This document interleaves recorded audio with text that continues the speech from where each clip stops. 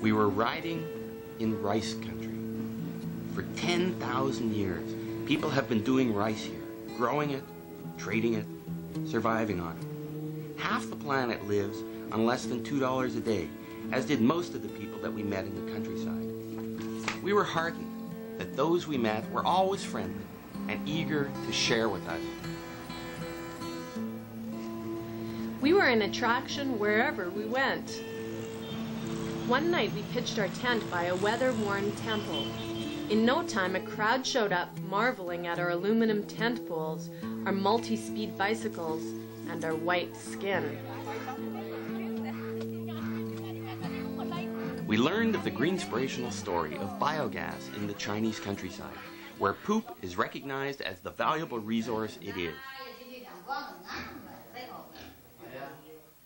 In villages around the Chinese countryside, 5 million small-scale, self-built digesters turn human and animal waste into methane gas, or natural gas, for cooking, lighting, and heating water. Not only that, it protects forests from being chopped down for firewood, and the liquid that remains is rich in nutrients and is used for irrigation. We have a 5-year plan. By the year of 2002, we'll install 300,000 biogas pools. First, we can solve the energy problem, and second, we'll reduce the damage to the forests, and then we will have a good ecological recycle. China is a bicycle mecca, but as wealth increases, people are yearning for the status of owning a car. As the Chinese government partners with Western car companies, so too comes air pollution, death, injury, and noise from cars. The cacophony of honking cars in Chinese cities was unnerving. In Nanning, they banned honking, and the city is more peaceful and attractive because of it. If you're caught honking, you get a warning. Caught again, you get a ticket.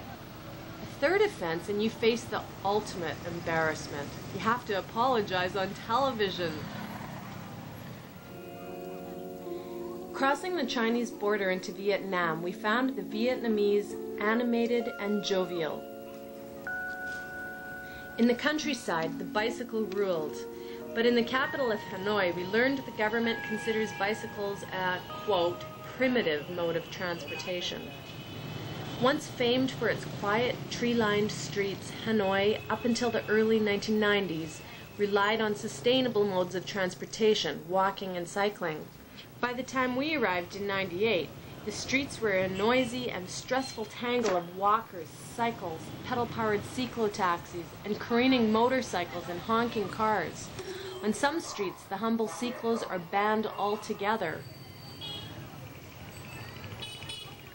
One pleasant oasis from the bustle and jostle of Hanoi's streets was the bridge over the Red River. What seemed like a never-ending flow of bicycles crossed the muddy river and reminded us of how pleasant it could be without cars and motorcycles.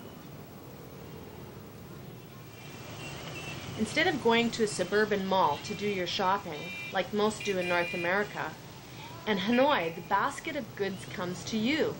Just step outside your door and vendors selling food, trinkets, flowers, and clothes will find their way to you.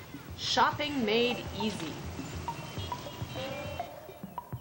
We visited the diverse Cuc Phuong National Park. This is not a snowstorm. These are butterflies, and we had to keep our mouths shut or choke. In the park, we met up with the German Thilo Nadler, who introduced us to the primate rescue center he founded to protect monkeys from the Chinese traditional medicine trade.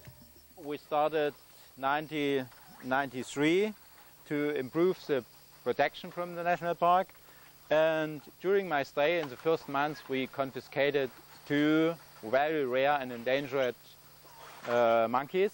This is the main purpose for all captured monkeys to prepare traditional Chinese medicine.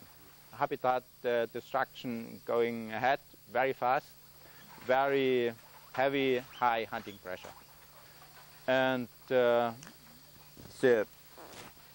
situation in the national park, it's very, very bad. We have to go two ways. The first way is to improve the ranger work. We have to enforce the law. But for the second way, I think we have not so much time. It is an education program for the villagers around the protected areas and national parks. Riding during the rice harvest on streets paved with gold was blissful.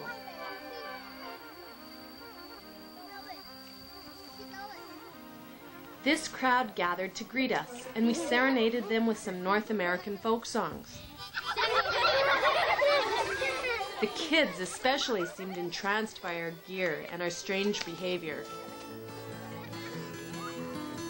We were saddened to see the diminished stature of the bicycle in Vietnam and mourned the fact that Asian cities seemed destined to abandon their footsteps and simple bicycle technology to follow the polluted car path of Western cities. With the earth groaning under the stress from 500 million cars, the last thing we need is more motor vehicles. But we returned to North America with new inspiration. We had seen the simplicity of China's biogas solution. We had met with innovators showing the way to dramatic reductions in our need for fossil fuels. We spoke with the pioneers who were showing us how to make the transition to more use of solar energy. We had walked the car-free streets of Llama Island and met with dynamo activists and thinkers who are sharing inspiring stories and strategies. And we found friendliness and curiosity wherever we roamed. Will it be enough, and soon enough, to save our planet from irreversible damage? Who knows? But it's heartening to know that people in communities around the world are experimenting with ways of living in harmony with the earth. And as these ideas and initiatives are cross-pollinated, they may sprout up in new and unexpected places. And with some water, sunlight, and public support, they just may grow. Just maybe.